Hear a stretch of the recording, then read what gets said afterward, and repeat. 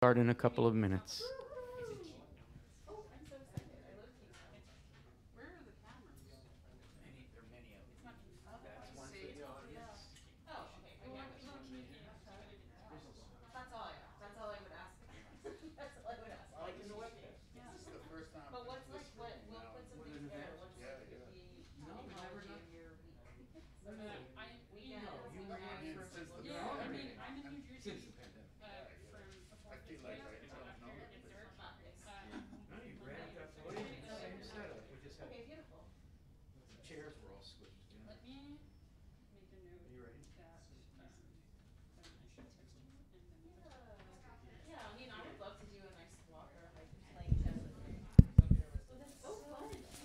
Hi, friends. Hello to people in the room. Zelda waves. Hi, Zelda. You have a very good wave? An eager wave. Hello to friends here in the audience at the Kelly Writers House and many people out there watching us through a live stream.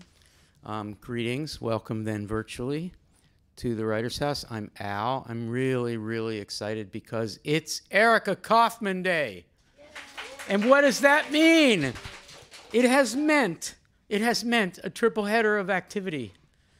A ModPo live webcast, which we did in this room. And I just wanted to shout out to Jack Giesking, who is here from, well, let's just say from Kentucky, is here and has been just a great interlocutor all day. And then we did a poem talk along with the aforementioned Jack. And we had such a good time. And this is the third of the triple header, so we're really happy. The format will be a brief introduction by me, a reading by Erica Kaufman from, it sounds like some prose poems. Very excited about these. And at some point, Erica will say, okay, I'm done with the prose poems, and then I will have a question that I want to ask Erica, and at the same time prompt those who are watching virtually and also those in the room, because the people in the room, you get, I guess, first choice, since we can see you raise your hand.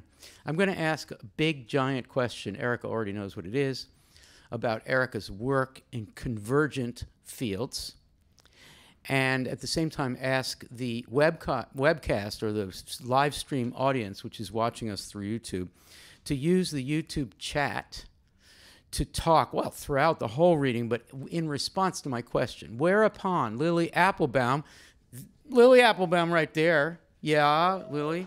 Where is Zelda with the wave? I'm missing Zelda's wave. Zelda, come in and wave. There it is. Lily Applebaum will be looking out for your comments or questions. And then Lily, who has her own mic, will convey those questions. So we'll have a few minutes of that. And then at that point, we will say bye to the many live stream watchers. And those of us who are here at the Writers House will adjourn to the garden where we have a tent set up and lights, and we'll have a reception out there. Okay? So here we go. I have actually written something. It's short. I've actually written something. I've admired Erica's poetry for a long time. And although we have two books for sale here, Instant Classic and Post Classic, we're kind of hoping that the third book will be a prequel. That would be called what? Davey? Instant Proto-Classic, Pre-Classic, I don't know. Anyway, Erica Kaufman has done remarkable work. I've been a huge fan of her poetry since Sensory Impulse. You remember we talked a lot about that book. A chapbook, I guess you could call that, right? And I'm obliged to her for the work that she has done to create the Teacher Resource Center in ModPo, which is a place where teachers can access for free all the resources that they might need to teach this supposedly difficult poetry that they and their students encounter in the course. So let us say you don't know the poetry of Erica Kaufman. I think that might be true of some of the ModPo people who are watching on the live stream. You know Erica as a respondent to poetry, as a critic, and you've heard her talk about teaching. But if you didn't know the poetry, where would you start? I'm going to suggest that this is the place to start, Instant Classic. In this book, Erica turns to John Milton's Paradise Lost as a source work, as a model, and as an anti-model. Instant classic isn't just a phrase applied to, as Erica prompts us, a new movie that is certain to be a blockbuster. It's also not just a term that some men have used to describe a portrait of a woman in which she looks especially striking, an instant classic, as Erica also teaches us.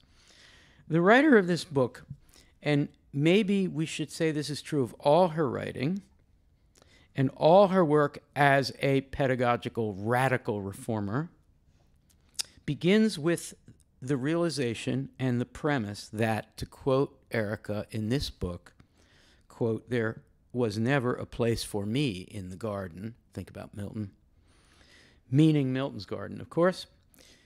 Meaning the originary place where Eve finds herself. The main two questions that Erica Kaufman asks are these, not just here in this book, although this is a place you can find it, and not just in the poetry overall, but in her teaching and her mentoring and her teaching teachers. And these are the two questions. First, who owns language? Second, is language a body to liberate? And the speaker of the poems of this book, each poem called Instant Classic, not to make it too confusing to refer to them, is ready to, that speaker is ready to encounter how things really are. Another thing I really admire about Erica Kaufman as a temperament. Encounter things as they really are, with all of the radicality that you can bring to a situation, and yet facing reality. I didn't say pragmatic, I said reality. To quote Erica, "I admit not being afraid of my semi-object state." Wow. And adds, quote, "My first swimming lessons were from an amputee." In this narrative, she writes, "I market myself as generally happy." I do think so, generally happy. Is that phrase ironic in the book, generally happy? Possibly. But then again, I know the poet personally, the poet who wrote Instant Classic and Post Classic and Sensory Impulse. And I thus know her also as the innovative director of Bard's Institute for Writing and Thinking. A grand title, the Institute for Writing and Thinking. You only have a few topics there, where she has become one of the people in this country most effective at connecting, on one hand, what we admire in this difficult poetry that we read, and on the other hand, how non-traditional classrooms can become sites for the co-creation or co-authorship of learning. I so admire what Erica Kaufman is doing to make sure that the convergence between poetics and pedagogy produces actual results. So finally, back to Instant Classic once more. The final section's epigraph is a quote from Gertrude Stein's verbal portrait of Picasso. "Let me recite what history teaches. History teaches." Is that not a perfect phrase or couple of sentences for Erica Kaufman?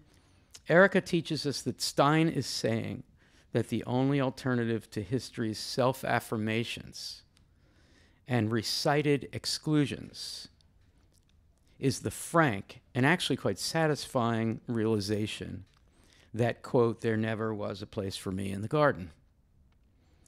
Or as she quotes Maurice Blanchot from his book, The Writing of the Disaster, "Let the disaster speak in you." That's Erica Kaufman, someone I very much admire for accepting the fact of the disaster and seeking to speak, almost bespeak it in her. Erica Kaufman, back at the Writer's House for the nth time. I don't know how many times she'll tell us in a second. Please put your hands together for Erica, here in the room and wherever you are. Erica Kaufman, it's all yours.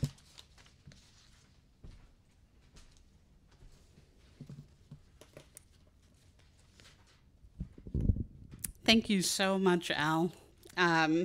This is one of my favorite places in the world, and a lot of that has to do with the care and attention that Al brings to the world of poetry. And I just I always feel very lucky to have worked with you now for quite a long time. And thank you so much. I'm really glad to be here.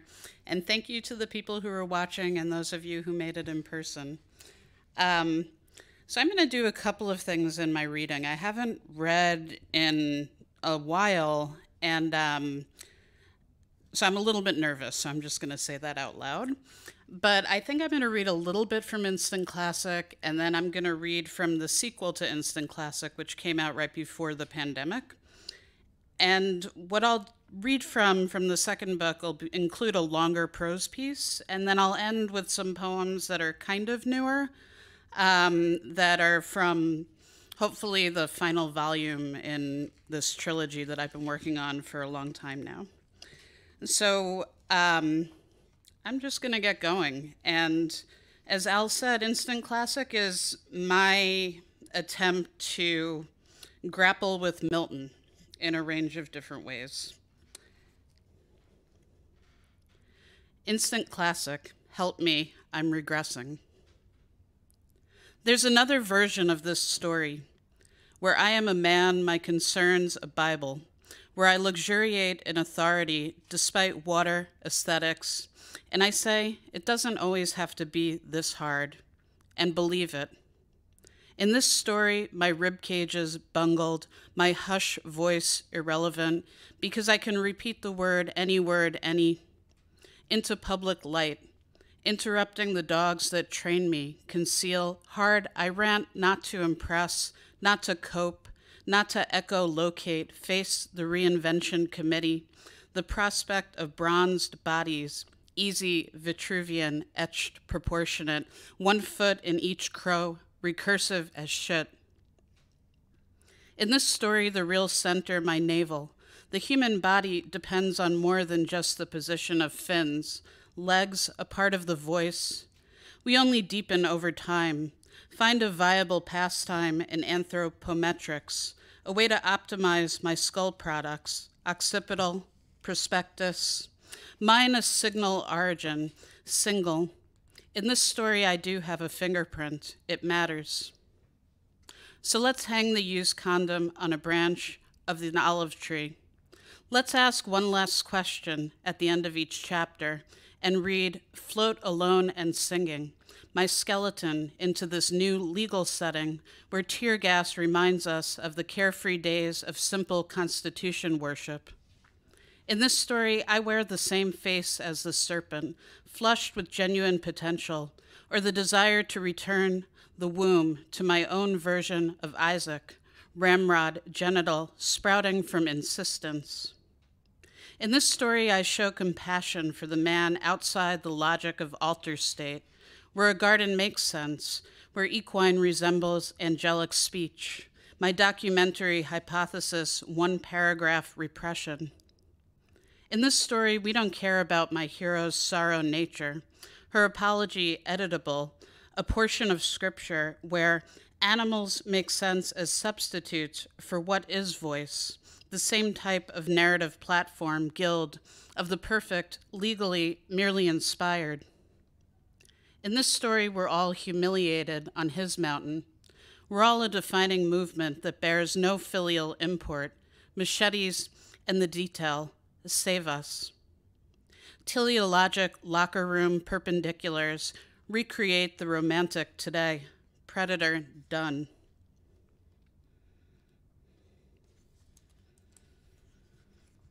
Instant Classic, Regenesis. I would like the apple to talk to us, to encourage the feminization of this surveillance, state-imposed pathway to active verbs. You force repeat as in the epic cycle of remediation, a word that translates toxic state, toxic. I bear fruit, it's rotten. My idea, vacation, some project, a view. In my exile, realize my identity, always a problem. My lineage, street cred, proportional. My history develops to fit the face, the tumor, steroid, chemo, cancer, goiter, dis-ease, genetic narrative, straight. Dance party, petri, dance, horseshoe kidney, fever sprite. Remove a part of my body, stitch me, switch my blood type to anesthetic, pierce my nipples and wake to reject the metal, expel, neuropathetic, a littoral accounting of every time I change myself to be someone else. Put it on cakewalk, genocide dreams, where the snake no more a symbol than the pallor I see when I sleep just the right amount of disheveled, alongside my character. She represses longing, regresses back into the suitcase sermon compendium. Coda, 4. I'm always in pose in public state, always preoccupied, compensate for photography. In this parking garage of illegal places, I'm used to life in trauma, to posturing caregiver, caretaker, but I don't know how to take care, to increase parallelism, to get myself out of the conservatory and into the well, where I can be the enamored tourist embracing berate me as unilateral carnage fail. Promissory wrote, I'm not over, mountain, aloof, hoax, maelstrom, object, listen, misread, complaint, compliant. Listen when I tell you parade is key. Our place is under the highway, where we wear our surface, reissue ballot measures, foreclose on the participatory gleam of pink slips, decisive ledge, trademark contingent laborer, tax monkey, ugly mantra, desultory death toll, tout, extreme proof. I was born in this vocabulary of basketball sleeves, wrist brackets, morphine pagodas, 2 Happy Meals, and the woman I see every morning in secrecy, in dictum, in perfume. Initially feel like tangent, initially lopsided in the vest of indulgence, initially private, my vision of sibling rivalry, initially peak-housed, a precipice mount for radiological panic. It's not a funeral I see, out instead instances, fainting, a plethora of mornings where my bed and MRI, my archangel say nothing, and the camel eats of every tree. So I let the wicked touch me, let nakedness become a chore, let wearing a form of uniform become a way to bray witness.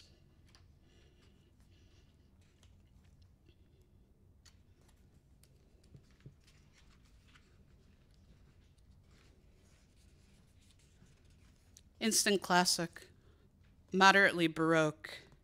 And the first line of this poem comes from the book After Such Knowledge by Eva Hoffman. In the beginning was the war.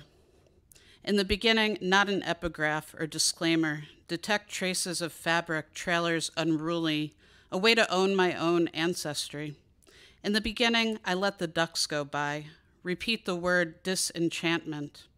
In the beginning, we were at war. We were all just ordinary, form intent on assimilating, a way to collate questions like, please, why apologize? Why rehabilitate entitlement? A reference point for naming with conviction. My cousins are always among us, a revenue target set by the hatches that never open. In the beginning, I didn't understand, robust in my abandonment, what it means to be in a family, both inside and outside the double-digit pastoral gate. If you blush at autonomy, you'll always blush.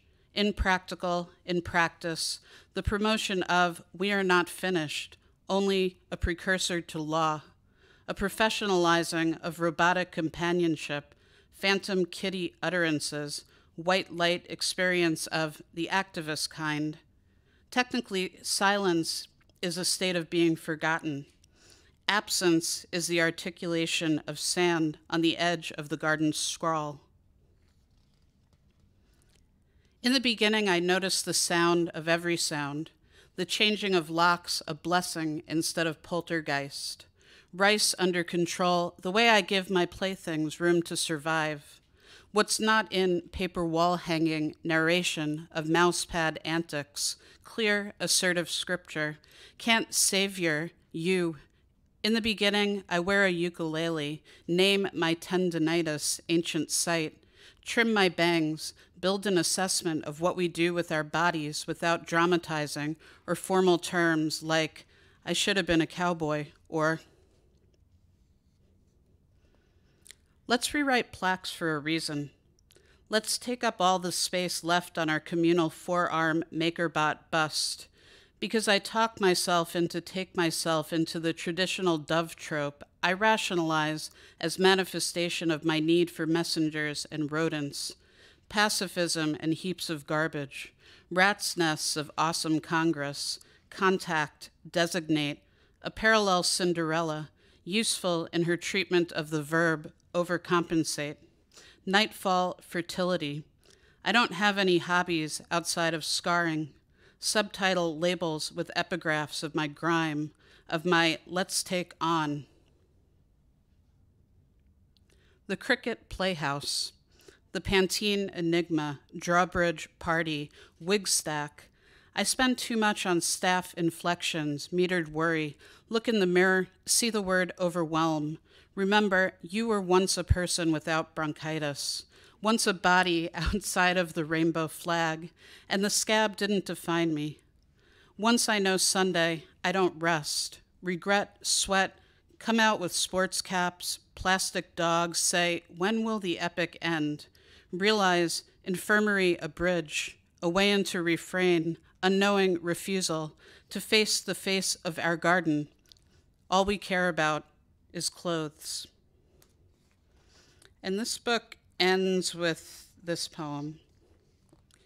Instant classic, on contingents. At this point, I don't care about elevators or conversation. A shopping bag brings, the mark on my arm finally heals, ceases to be constant. Activity transitions to rote implied liability. Deliver my subset. At this point, I happen, or not. Fill ambience with acts, recopy obvious chemistry table deals, vowels overbearing. At this point, I decide to assign bullets. I want to disembody him. It's topical, like, what's keeping you up at night? Or, thank you, I hope that felt safe. Big business briefcasings underscore man's original what about me mantra.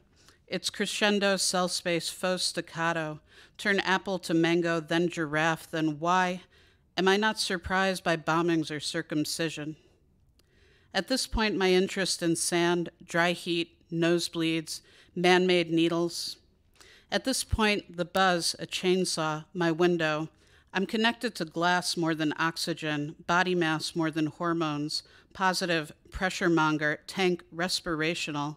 Is it wrong to just want to feel literal, safe?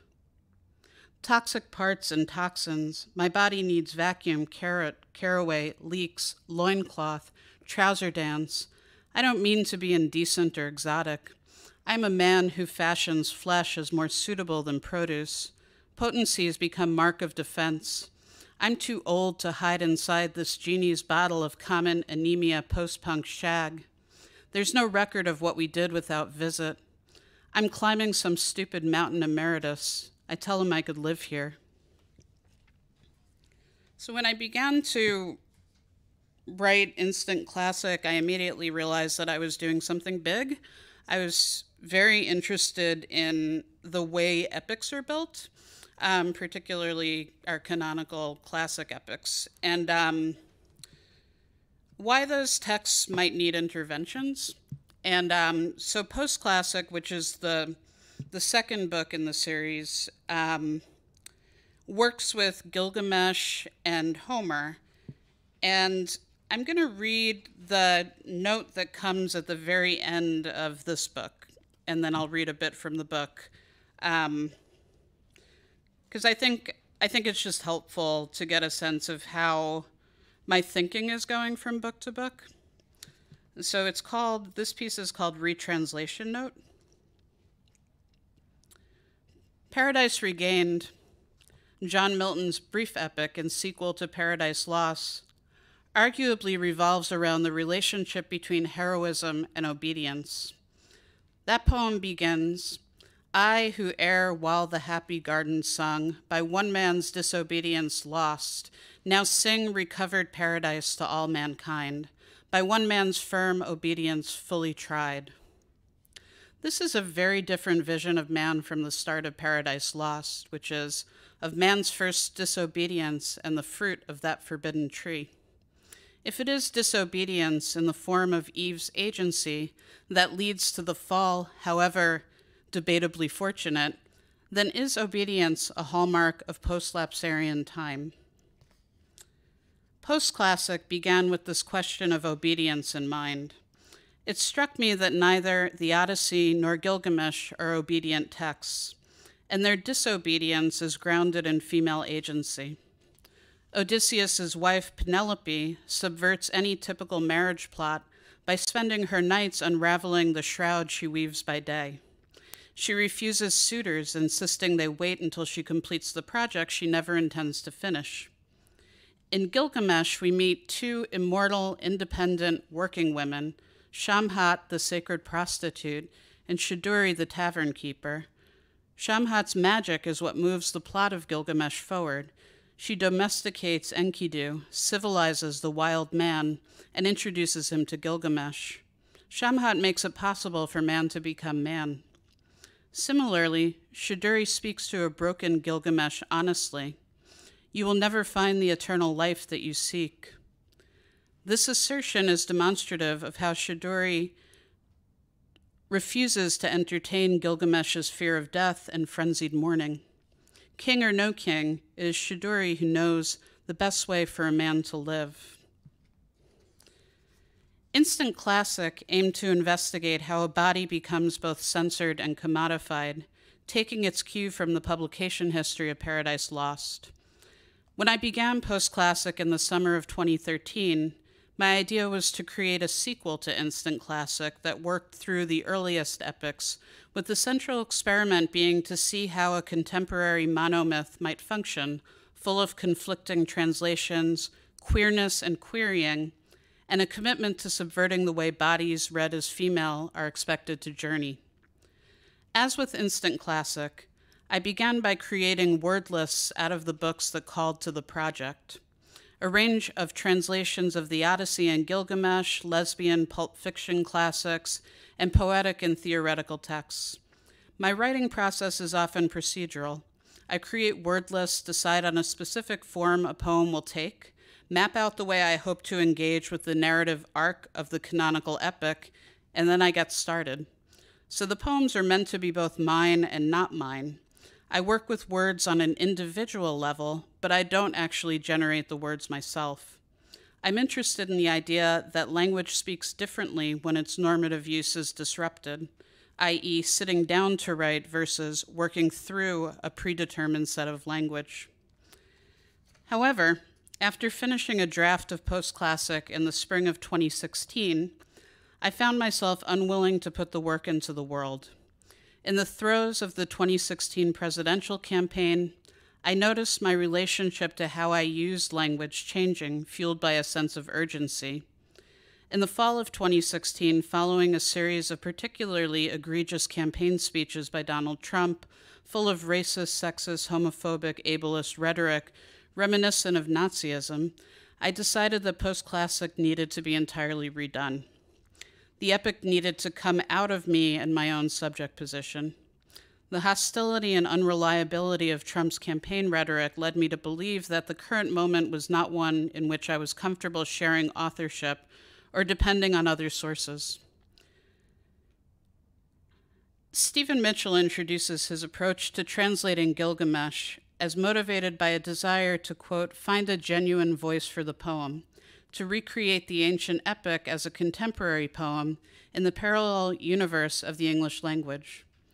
Mitchell's approach to translating a text that exists in fragments, a narrative full of holes, is to acknowledge that to translate is to contemporize, to revision a text.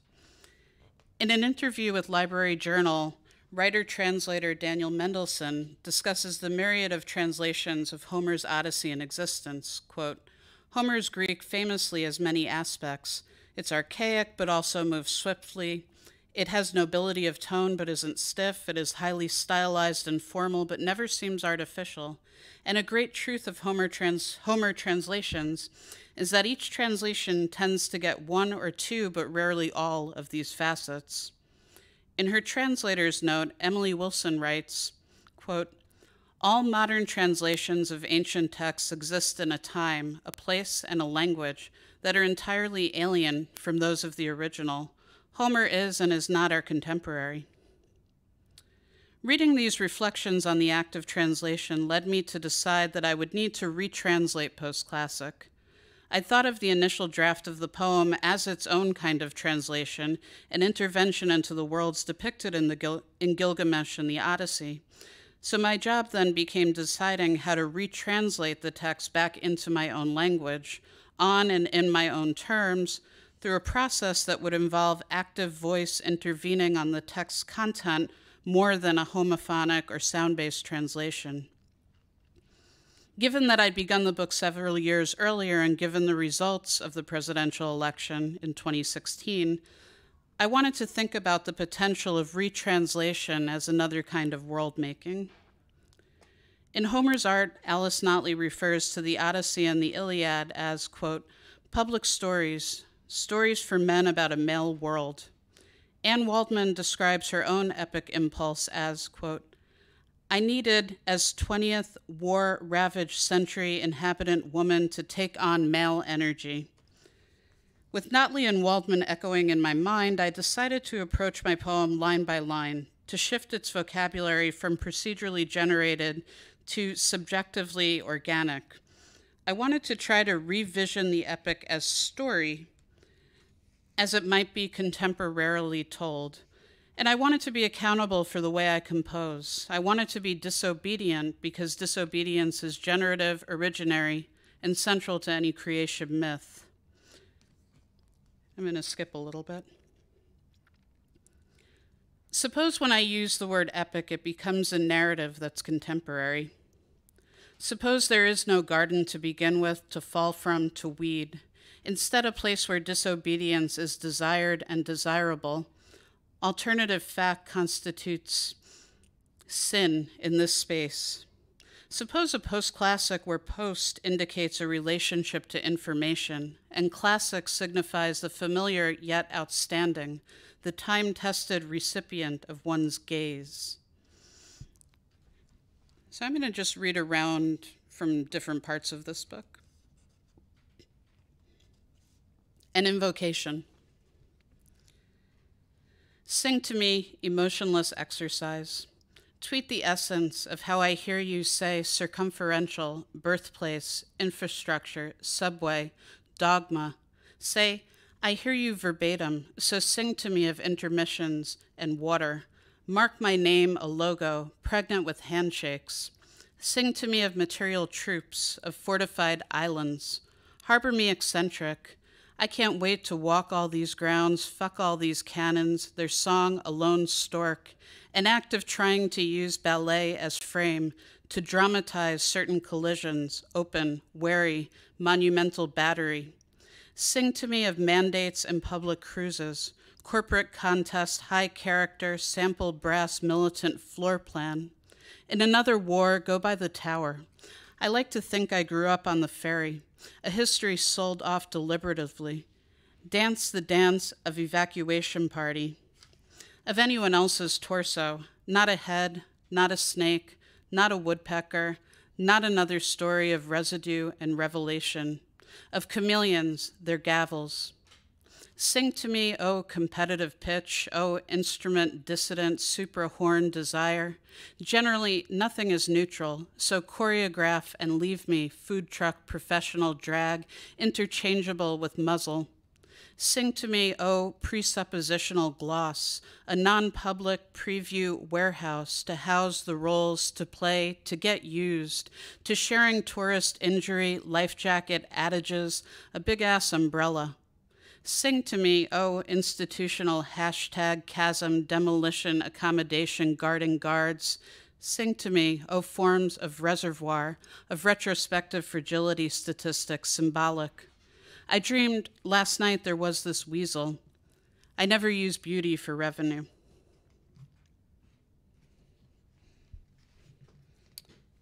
Dear E, it's easy to tell a good story. It's easy to imagine beginnings, endings, and always the judgment of Eve. It's easy to see oneself as narrator. It's easy to proclaim something without question. What does it mean? To open one's eyes, to see another man attack another man, injuries involve blood suddenly because, remember, this is dramatic. A first vision of death, the killing of one's brother, how does one see after that? To be responsible, exhausting, to be labeled historical figure, a visible articulation of confusion, of outcomes so real and heartless, and it's exhausting to find yet another wild man, a woman, tablet monstrous. Who can count this reverie of bullfrogs and cockroaches, born covered in fur, parents not proud, sheep part ape, a larger mythology, rationale for prostitution.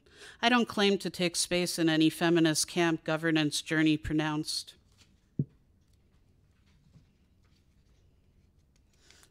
Post-classic. Don't worry, you'll realize it's monotheism that causes all the problems.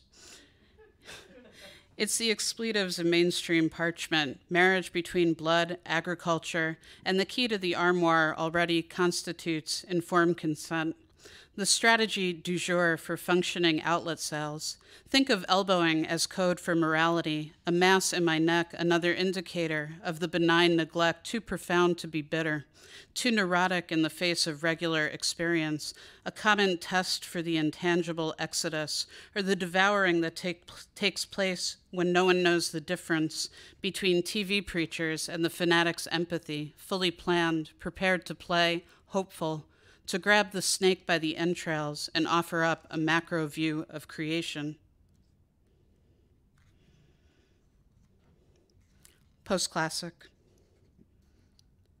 If I say we have postcards to send, if I say please worship pages, tattoos of our beliefs, order season, order commerce, welcome, interpretation, general, fashion statement, active knowledge, if I say I was born statuesque only in my demeanor, who promises everyone who promises to repent, historical sequence continues to hurt and hurt. And it's not easy to deal scientifically with feelings. Individual limbs and parts of the body, the crocodile still life among us, present-day archaeology, parts of the body, no shame, our word for everyone who promised. A city is thus always possible. Always community, cheated, creditor methods, breaking methods, inert. Remember, a story is just another kind of constraint I want to travel through. Pleasure in use is just a sign of just creation. And yet I don't want to cultivate the plan, give advice through law. I'm no different inside our condition, romper-friendly jukebox brogue. It can be said harm is easy to see. If I fall in love with my own anagram, admit to being confused when I feel like a painting full of bodies wholly scale, we're desperate, I want mastery, laser tag, a feeling of being accountable for every assumption, even rodents accomplish. If I say guilt is one of the biggest flaws of our civilization, because we always have both feet on some battlefield, analog like robots, who vote for all the wrong voices, deliberate in deliverance, goat-framed photographer of unruly bodies, unruly because I don't align referential, because I wear my anatomy like a dance card. If I exercise daily, my lipstick prerogative. If I come to terms with a prefix like free, if I pretend to understand how to label my body in all its gender, resent, playoff fever. If my hands were just a tiny bit bigger, I would palm a basketball and grow a few more streets. Dear E, where's the basic question? Some of each suspect now amplified. It's hard to isolate my objectives, hang them on a dress form, informed by proximity. If I can take a hunk of styrofoam and cloak it in my clothes, then pretend to name her hallmark of heterosexuality. I lack the proficiency to be real in my reading of images and high tops. I feel slayed by emotion more often than my gut permits me admit. What I need to believe is that I won't die gay and alone in the woods covered in ticks.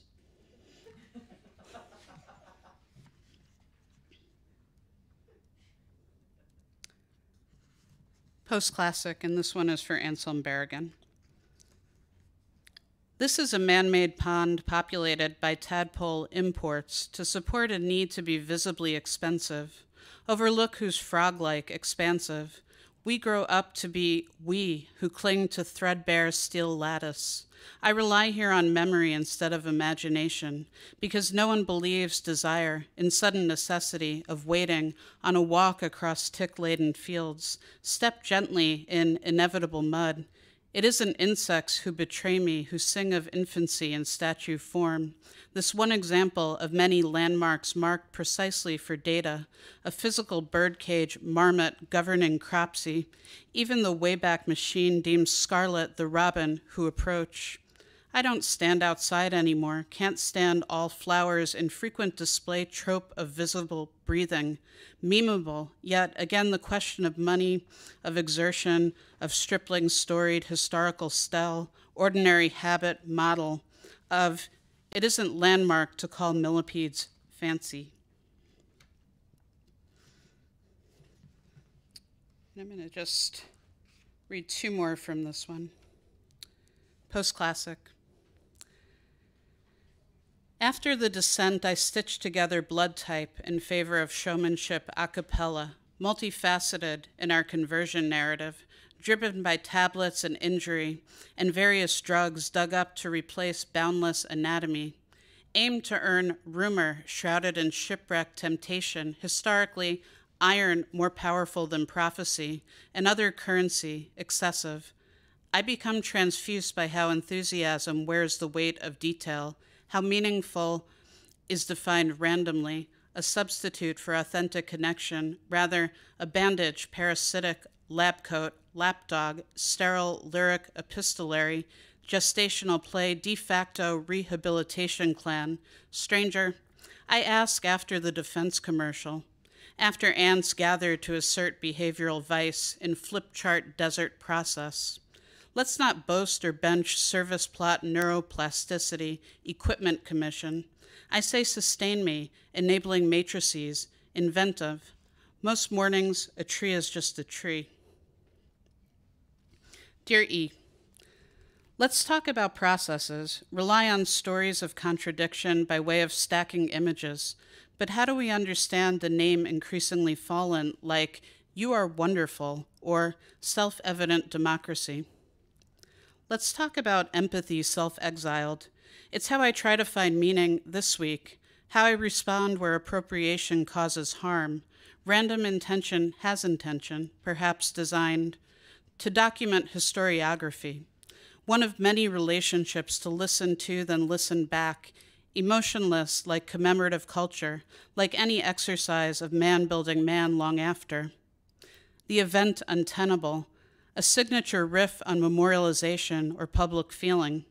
Let's talk about a sequence of geography, push back on losing yourself in lineage, in regime change, real estate class, variegated to omit what happens at every cemetery. Let's say I'm not out there alone, climbing some stupid mountain, happy to pop off and practice facility and damage. Let's say this is victory, this is war, this is protest fatigue, a brief gestural eulogy for appropriate moments, for in-depth tourism, danger zone connectivity. Let's mingle with monument, counter-constructivism, say, in the trenches, my temporary mode of mourning, my sensitized education needs no friends.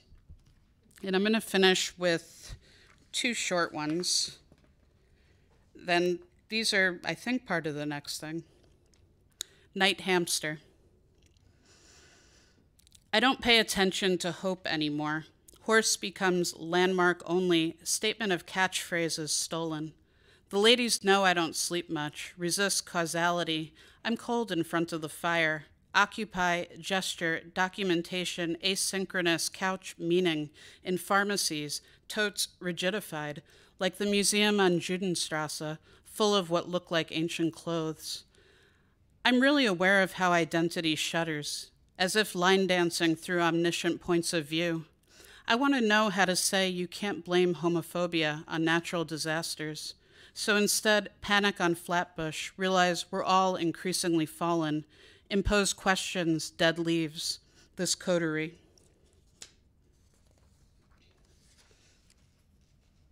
And this last poem is for another friend of the Writers' House, Ariel Resnikoff, and I think that it's called Paraclassic. Begin this year split between behavioral finance and biblical story. Hint of altruism, anxiety in the context of text. To begin beyond a place where people die. It rains without emphasis, light bulb, inside location of audience, of person. A caterpillar first digests itself, then turns to adult structures. A puzzle to hold boring theory and other feelings, like the rush of not jumping simply from train to train. Begin with frustration and empty chairs, a variety show conglomerate of the kind that seeks competence, not talent, broken axioms in place of an eyeball. Here is distance, then faith, then exile appears, a tree metaphor. So listen, please. I'm no longer preoccupied. Hijack the model who sits to argue shadows. Active pipelines get proximate to my own history. The chemistry behind how we become archaic, a melancholy sailor, a pedestrian mall overwhelmed by concrete. All small things wield importance purely to create new codes, resilient and vibrant. Thank you. Thank you, Erica. That was fabulous. So I have a question I want to ask you. And I hope that it's a question, a generative question. And Lily has been, I sneaked a look at the YouTube thing going on, and there's a lot of people, and they're very talky. So I want to make sure that the folks who are watching on YouTube hear this question, hear Erica's response, and then we'll open it up to the people there and the people in the room to see if we can go from there. Eileen Miles, who adores your poetry, wrote an amazing statement about this book. And I'm going to read it and ask you to respond in a kind of angular sort of way. Because what Eileen says about your poetry, it strikes me, is exactly what you're trying to introduce into the poetry classrooms of America or of anywhere. This is a tall order because there are structures in place to prevent the classroom from being like this. So my question for you is, how do we get Eileen's vision of this poetry, which is, I think they describe it as both antic, kind, slapstick, all over the place, basically, multivocal, multitonal. You have been working hard to take that vision of your own and others' attitude toward poetry and reforming education and teaching, classroom teaching, along that model. So I guess I'm not asking how you do that because that's a whole other conversation, but how you think about the relationship between this kind of poetics and pedagogy and how the two can be in conversation, and how you can be a poet pedagogue both. So you know where I'm going with this, and I'll just read Eileen's amazing comment, and then I'll ask you to respond, and those of you who are in the room and also watching can respond as well. And there's some nods here, because I think we're all thinking about how we do this. This is what Eileen writes. How her work can fragment, bump, fall away, pile on, and still exude an aura of warmth and kindness and slapstick good times sound is an alchemical mystery that makes, not a phrase that grad schools of education are using a lot, alchemical mystery, that makes postmodern poetry and Erica Kaufman's art beating in it be the game in town, always worth watching. How does a teacher be the game in town, always worth watching? Erica, will you respond to that? And then Lily, who has a mic, will go from there, and I'll use my mic for anybody in the audience who wants to say something in response to what you say.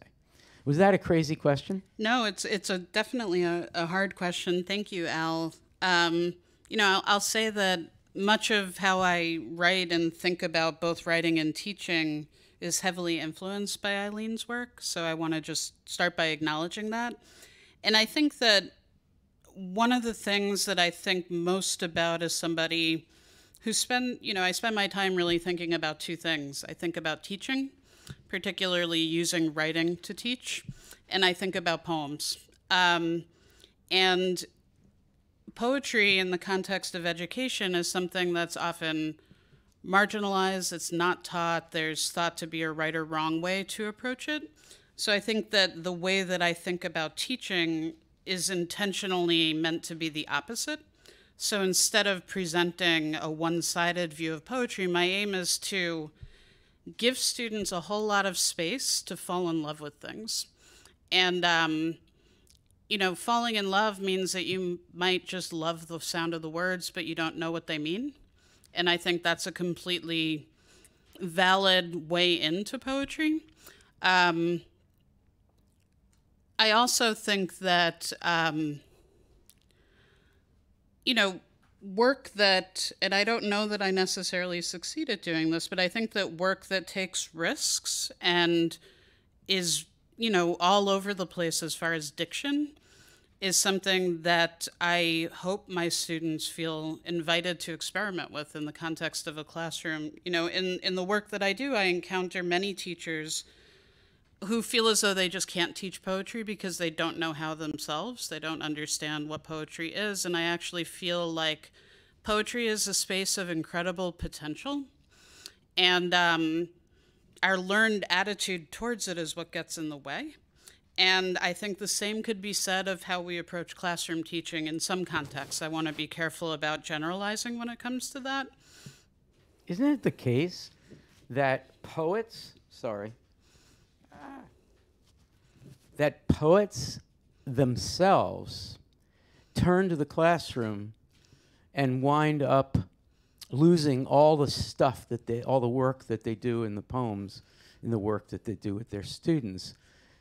And how do you persuade a poet to be the poet in the classroom without thinking, oh my gosh, I'm not doing coverage, I'm not doing the survey, I'm not accomplishing things? That is a major problem. And Bard has a long tradition, going back to Joan Rotalick, a long tradition of trying to push artists to go into the classroom and be artists rather than teachers. And there's some nods in the audience. So I want to hear your response, and then I'm going to give up the microphone, and then Lily can take us from there. Mm-hmm. Am I barking up the wrong tree? That's another really good question, and I think it's a hard one because a lot of it depends on context. So I want to, I understand that I speak, when I think about my own classroom, and I don't know if my students are watching, but they might be. I teach in a place of privilege where I'm teaching college, and I'm teaching creative writing. So, that's a very, very different thing from teaching in a public high school or even in a public state college. But in the context of my own classroom, I learn huge amounts from the things my students say. And it actually feeds my writing, whether or not the writing makes it out of the notebook because I'm spending too much time prepping is a whole other thing. I think that, some of the concerns that you mentioned around content and coverage are incredibly real concerns, particularly in secondary schools. And my friend and colleague, Emily Abendroth, is here, and she's been doing some terrific work around exactly this question. So I think it's a matter of looking at the learning goals one has for the classroom. So if you want to teach a student how to think critically and be able to write an analytical essay, why not use a poem? Because, it's a small enough unit of language. Like if you're working with a sonnet, you can do so much with so little space. So then it becomes, it really becomes a question of like, where are you prioritizing and what are the constraints of your home institution? Let's turn to Davey and then Lily with the YouTube feed. I have a follow-up question that's about different kinds of refusal. And to do the medium length version, it's basically something that I've wondered about your work. It's occurred to me that I've now been, I encountered your work in a journal when I was 18. And that was very close to half my life ago. So I've been reading your work pretty much half my life, longer than I didn't know anything about poems. I was just like, this is exciting. I want to hang out with this. And something that I've wondered about your work for now 14 years is about how you think about different kinds of refusal. So a kind of turning away in your work from learned habits of language because they are entrenched in structures of power and in structures of collapsing the intelligence of students, of making students feel like they're doing things wrong in a space where they're where they could be excited and are encouraged not to be, but also a form of refusing normative structures of power, a refusal of normative structures of language and normative structures of power that in the like archive of experimental poetry don't always go together. There are folks refusing normative structures of language in a way that's really inattentive to their relationships to systems of power, and lots of work in fields that you're thinking with. I think about queer theory this way, of not understanding all refusals as being equal, of different people's refusals identifying the systems of power that they're refusing differently, and of different people and ways of being in the world and subject positions being more and less visible by the system of power that is being refused. And so thinking about these two different kinds of refusal that are happening, a kind of structural critique of racialized gendered control systems and a kind of formal critique of of normalized language, in which those are sometimes the same thing and sometimes different things. How do you think about the different ways that you're engaging with refusal in your work? That's another really great, challenging question. I think it's different with each book. With post-classic, because that one is a little closer to me because it's more recent. That's a book where I took a one-day workshop with the poet Myung-Mi Kim, who we recorded a poem talk about, and I learned so much from Myung-Mi Kim. And one of the things that she said in that workshop was something about how poetry is a way to use language so that you can make change happen linguistically.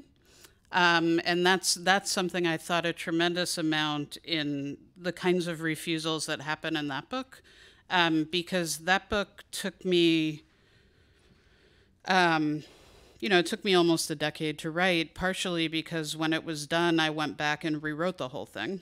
And so there were a lot of levels of things that I was actively trying to figure out how to ethically refuse. And by refuse in that book, I think it's like not only not participate, but also offer alternatives.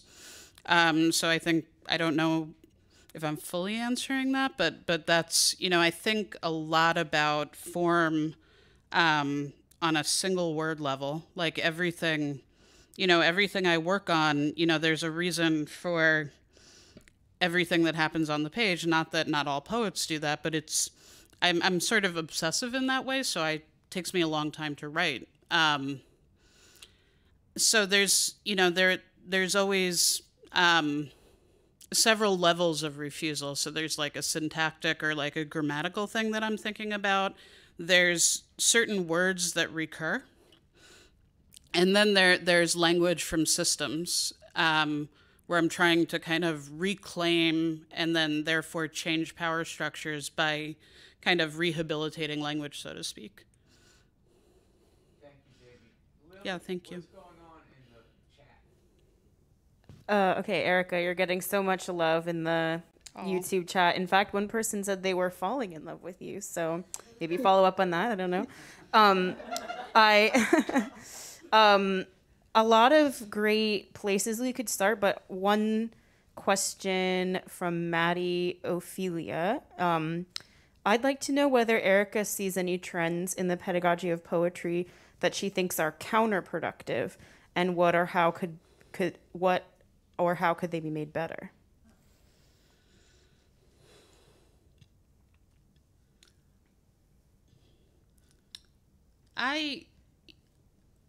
I don't know if it's a trend per se, but I think that there are certain things that are thought to be teachable, and I tend to go in the absolute opposite direction.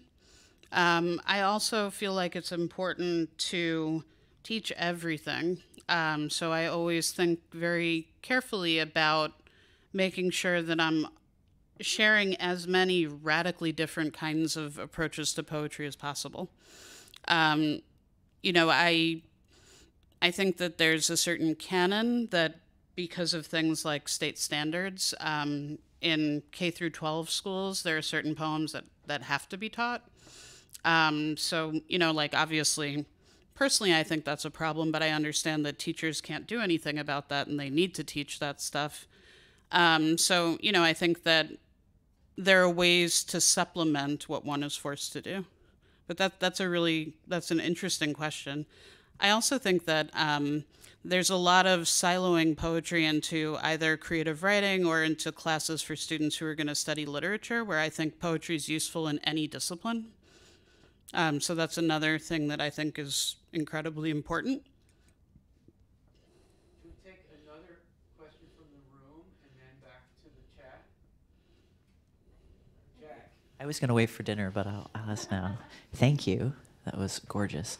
I was wondering I wanted to hear more about the other version, and what was the method of that? And, like, you gave us this amazing summary of it, and I was like, but what was it like? Was it line by line? Was it like, I want to hear, yeah. And so, whatever length version, but please keep talking about it more later and forever.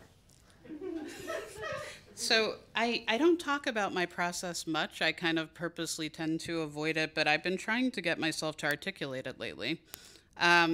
So Instant Classic was written from a word bank that I collected for years. And what that means is that I would just take individual words that I found in books. I would often pick particular books that I thought of as channels, and think about, what does it mean to write through a certain set of language?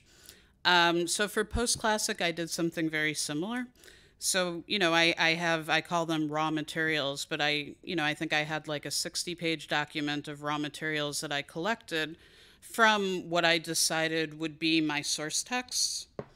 And I never recycle, or I never work with more than let's say, at the most, I'll use a 2-word unit from someplace else, but I usually work with individual words. So, like, I was looking at all kinds of, like, there's this crazy book called the Dyke Diagnostic Manual. That's, what I'm talking about. So there's a lot from there. And, just like weird kind of pulp novels. And then also a lot from psychoanalytic theory. And what I would do would be I would work by the story I was trying to tell. So I had this thing of raw materials that were words that I didn't generate. And then I had a big wall in my home office with Post-it notes outlining the arc of Gilgamesh and of Homer, and like how the hero travels and that kind of stuff. And then I would sort of match the words to the story, my version of the story. And then it took me an incredibly long time to rewrite it, because I'm so accustomed to generating poems out of found language that it was incredibly hard to translate it back into my own language. So that's often what that's usually what my practice is. So it's somewhere, for the folks who do ModPo, it's somewhere, like, I think I probably fall somewhere in between weeks 8 and 9. Like, I'm pretty indebted to poets in both weeks, but I also think a lot about narrative and storytelling, so that would then send me back to the New York school. But I'm very kind of procedural.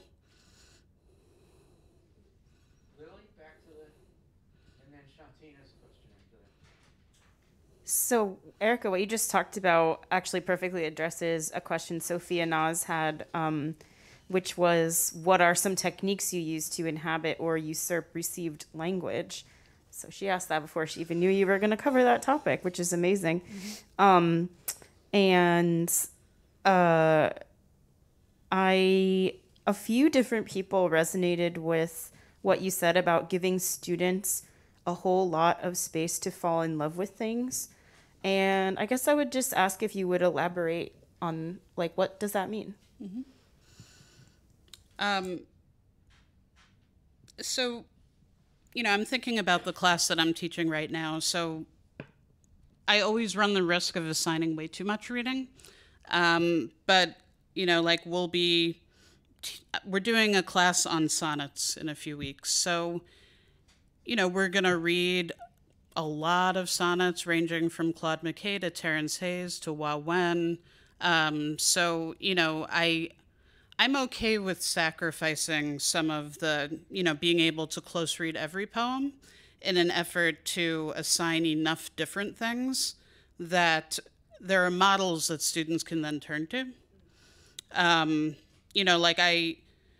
I'm constantly questioning, like, what is this poem doing that no other poem is doing, that makes me want to share it.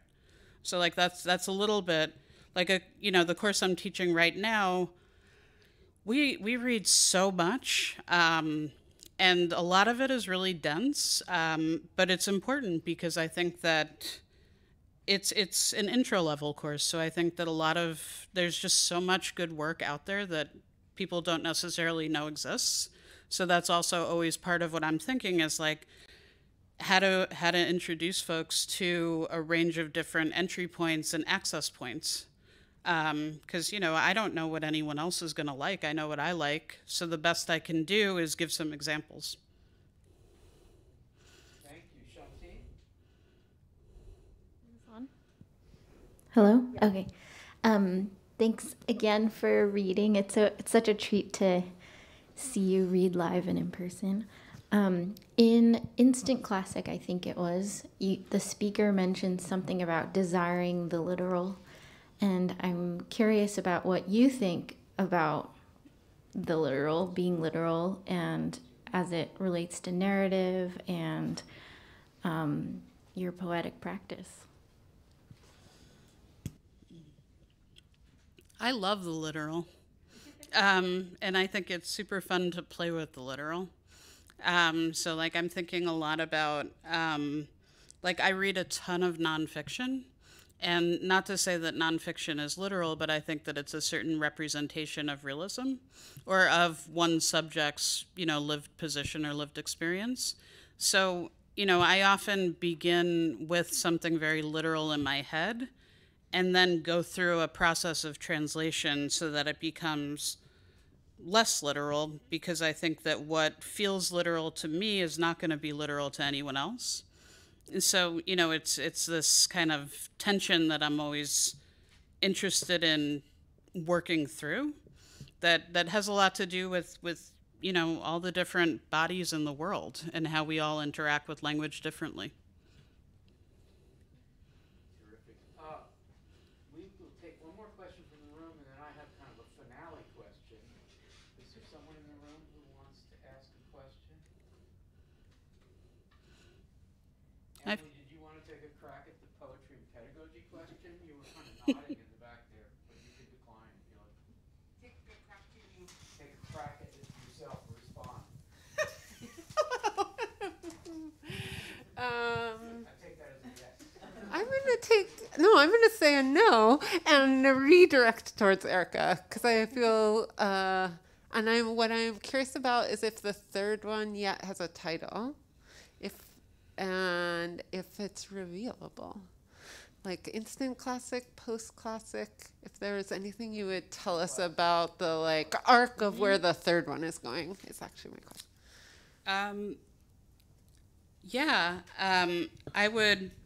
I'm going to do something a little sneaky first, though, and I'm going to highly recommend Emily Abendroth's writing. Yeah. And teaching, too. Emily and I teach together, and she's an incredible teacher of many things. I think the new book will be either pre-classic, para-classic, or proto-classic, and I don't know which. And right now there are poems with all of those titles. So I think I need to learn a bit more about my relationship to each of those words before I'll decide on what it is. And the epic I've been working with is the Aeneid, which is a real weird one. That's great. Okay, I don't have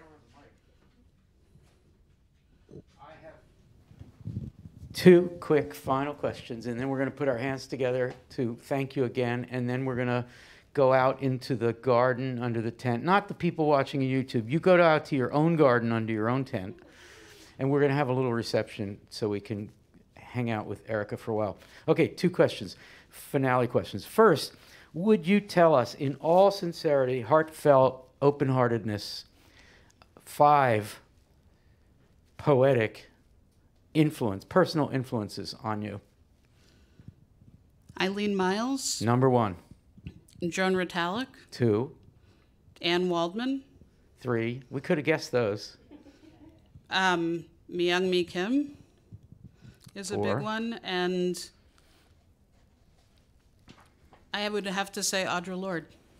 Fantastic. Okay, and then the 6th one would be, maybe this is Erica from half a decade ago or maybe a full decade ago, because when we first met, you really admired some of the strategies of the New York School poets. So which New York School poet would you make number 6? Alice Notley. Alice Notley. Okay, thank you. Okay, finally, I wonder if you would reread the last stanza of Instant Classic on Contingents, which reminds me of why Miles thinks you're so great. First of all, the speaker in this stanza seems to be partly male, so it is just a rollicking stanza. And would you read that kind of as a finale, and thank you in advance? Yeah. I would also just quickly say I was on the job market when I was working on the end of this book, so okay. You can hear it. yeah.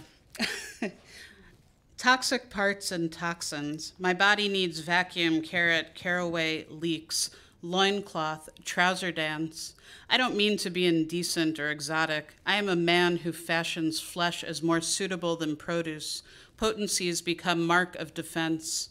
I'm too old to hide inside this genie's bottle of common anemia post-punk shag. There's no record of what we did without visit. I'm climbing some stupid mountain emeritus. I tell him I could live here. Erica Kaufman, everybody. Thank you. Yay, Erica. It's Erica Kaufman Day. Thank you so much.